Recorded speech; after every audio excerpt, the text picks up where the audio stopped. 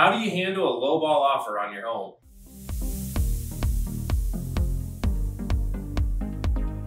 Hi, this is Kevin with BTG Real Estate. Thanks for watching my video today. Today we're going to be talking about how to respond to a lowball offer on your home and what options you have. So the first step when you receive a lowball offer is to ask yourself, is my home priced correctly? Now, if you're listed with me, we're going to have used statistics and data based on what market values are in the area to agree on an asking price. So we're not going to be too far out of range of what it actually is going to sell for.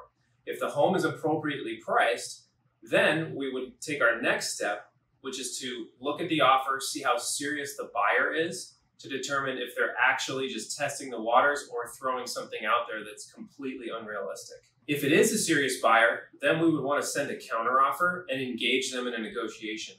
Oftentimes, when a buyer puts pen to paper and submits a contract, that's the first sign that they really like your home and they're just trying to see what they can get or see what they can get away with. And lastly, if we find out that this is just an unrealistic buyer, we'll just tell them that this is not the home for them and send them on their way to the next property. So that's all for today. Thanks for watching my video.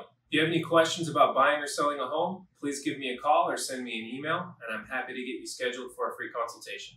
Have a great day.